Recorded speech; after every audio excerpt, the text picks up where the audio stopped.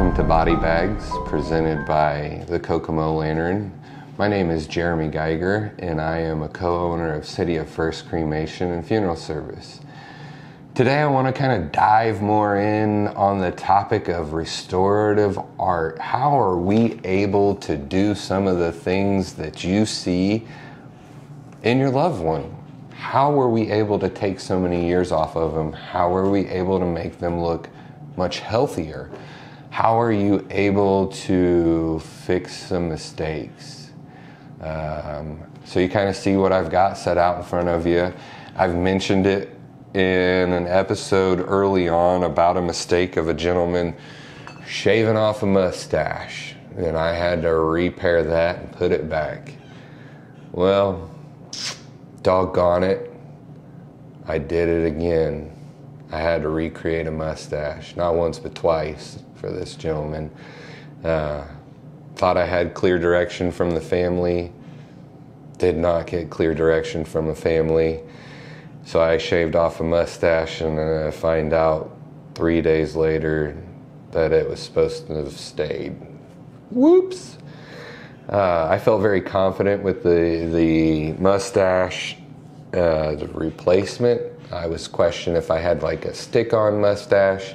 I did not, so I brought some of the things up to show you what I utilized, and then I'll kind of talk about some other things that we can do for restorative art.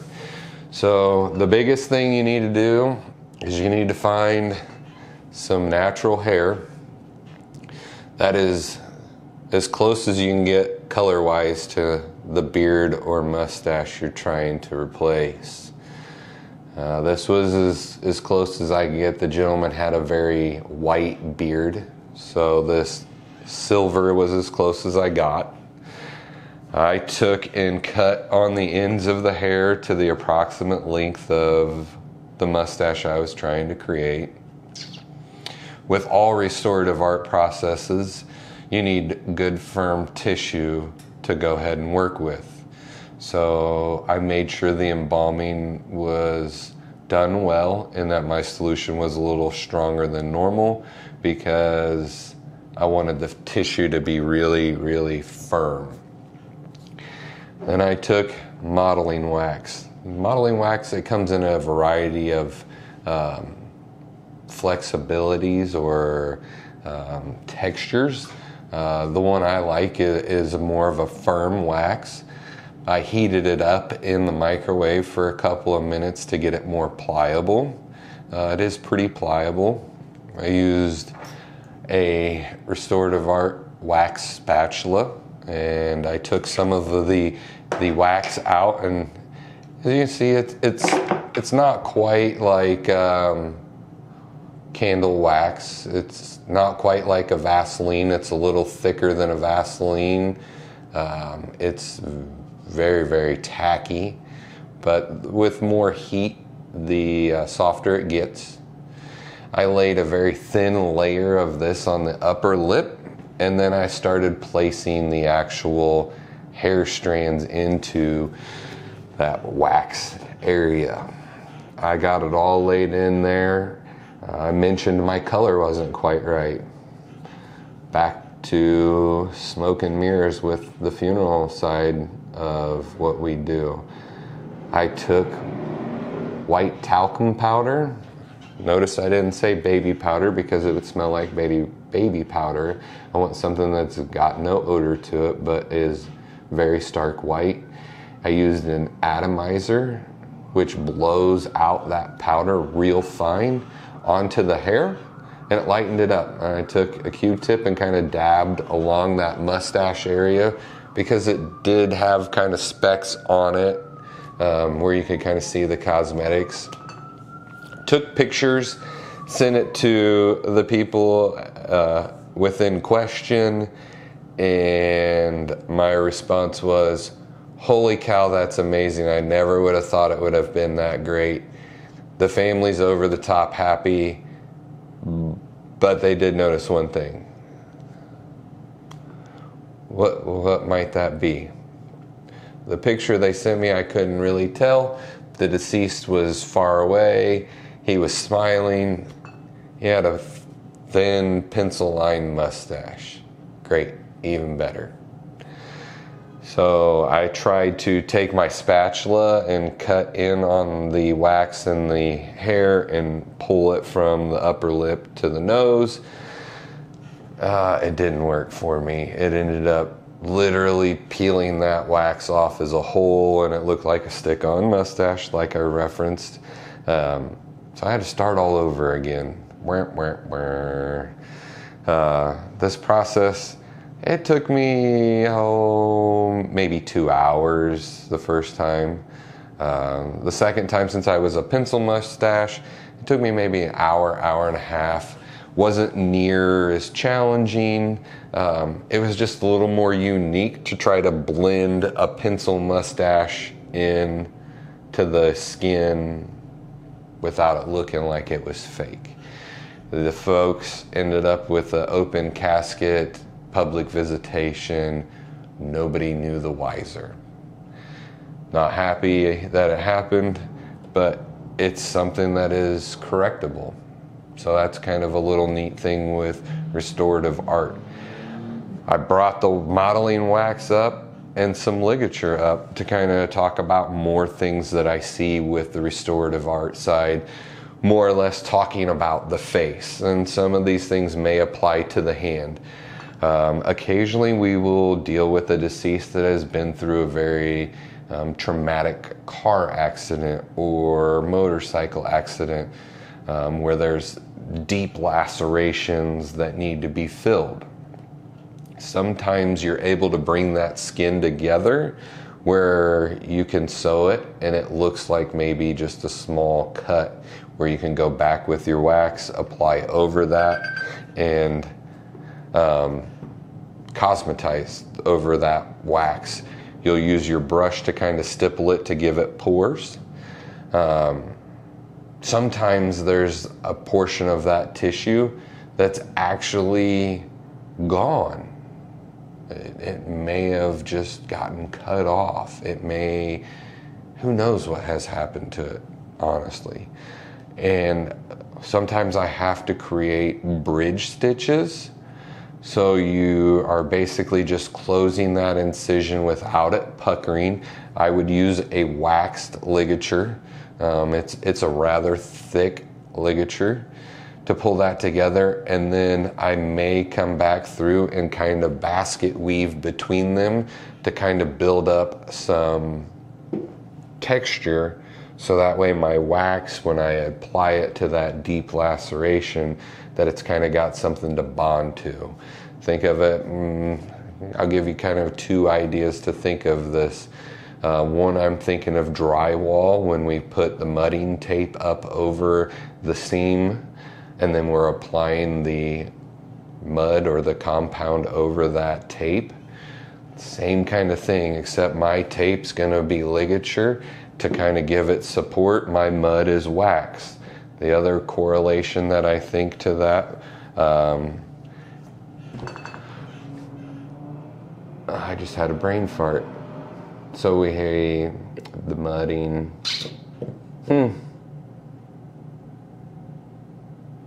It slipped me, I don't know. Sometimes on these lacerations that I talk about where I can maybe butt them together, I'm gonna use something that may surprise some of you. I use dental floss. The dental floss is very fine.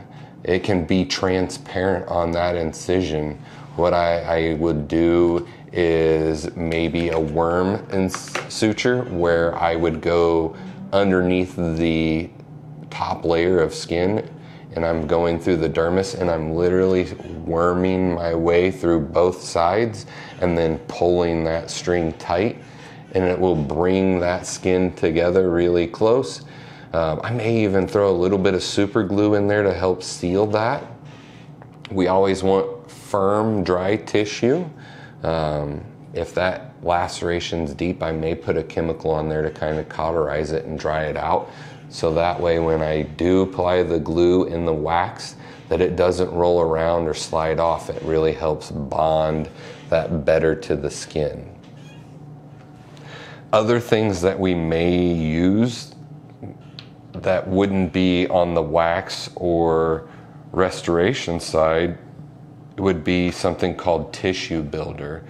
Tissue builder really comes into play on individuals that are very, very emaciated, or they've been sick for a long period of time, where the temples on the sides of their head are severely sunken, the cheekbones are very exposed. We go in with this liquid. Once it interacts with water, it turns into like a gel. Some of it is firming, others are not. It just depends on the area you're trying to treat. A lot of times we won't use a firming because the tissue's already firmed. We're just needing to kind of build that volume up and give it a more full appearance. Some of the swelling could also take place during the embalming, where we could restrict the drainage to create some severe swelling. May be severe at the beginning, but as the embalming is completed and that pressure is brought down, it fills out those sunken areas. I also like to take that tissue builder because a lot of people forget the hands. The hands are a real big telltale sign of your age, believe it or not. They're exposed to more harsh environmental attributes, whether it's the sun or the chemicals that we use to clean our house, wash our hands, just various things that we expose our hands to versus our face. You know, we're not sticking our face in different chemicals, laundry soap or hand soap for that matter. So the tissue building creates that more full appearance of a deceased. That can be helpful to a family when they've definitely experienced a long period of sickness where they've watched them decline. They may even have that thought of, well, it needs to be a closed casket because they just don't even look the same. When you're dealing with a funeral home at these times and they're concerns of yours, ask them about, are there ways to maybe counteract some of that? And as we're addressing like the head and the face and the hands to be tissue built, lacerations taken care of. Sometimes it's not even a laceration. And some of our older folks that are on blood thinners, it may be just really thin skin that maybe slips off, and then we can see some of the muscle and tendon structure. So we're drying that tissue and getting it adhered back to the hand or the elbow. Just kind of depends there. But we're also looking at their chest. You know, if they've lost a lot of weight and they're emaciated, their suit that you probably picked out is not going to fit them. So we're going to try to pull some of the clothing back a little bit tighter. We're going to add some padding to their chest, so that way when you come up and you put your hand on their shoulder in their casket or on their chest when you're paying your final respects, that you're not feeling all those bumps and bones and lumps. We're trying to make it a more soft feel for us survivors. You know, a lot of our ritual, in my opinions, for funeral services have nothing to do for the deceased. It's all about us survivors and helping us cope with the grief and the loss that we're going through. So that kind of touches on some restorative art, some of my new redoing mustaches again. Boy, do I not want to have to do that. It's not fun. But it's a skill that I'm glad that I have. The funeral home that I help, I think I gained a lot of their confidence on my restorative art skills. So as they continue to serve their families when they encounter a difficult case that needs a lot of attention and work, they know they can count on me. They've seen some of my work and ability to perform for them. So I kind of want to leave this with another story at the end of my segment. This one's pretty exciting. I know I've had some challenging ones that I've shared with you, but this is kind of a two-part announcement. One is we are getting a new therapy dog here at City of First Cremation. Her name is Luca. She is an 8-week-old Great Dane. And how we come up with Luca was a close friend of mine who worked for me up in Elkhart had some puppies and been kind of watching it. And since my time with Bogey is pretty restricted right now, I'm having some difficulties with not having my little buddy and companion and having my dog here to support our families. I just felt that it was time that we got another therapy dog to be here in the funeral home more often than what Bogey is able to. But this gentleman's name, his name's Sean. And when I went up last week to be introduced to Luca, we got to talking about some things.